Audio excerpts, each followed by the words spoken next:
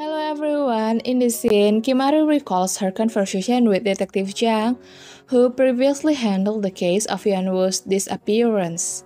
She informed the detective that reinvestigating the case would be challenging without new evidence. Detective Zhang acknowledged the difficulty of the situation. When Kimmari inquired about the cost to investigating the case, Detective Zhang stated that he didn't require any payment from her. Despite being retired, Hyunwoo's disappearance remained a poignant case for him. As Detective Zhang is no longer an active police officer, his ability to assist Kimmari is limited. He expressed regret for feeling like he had overlooked something during the initial investigation, as there were no trace or evidence since Hyunwoo went missing.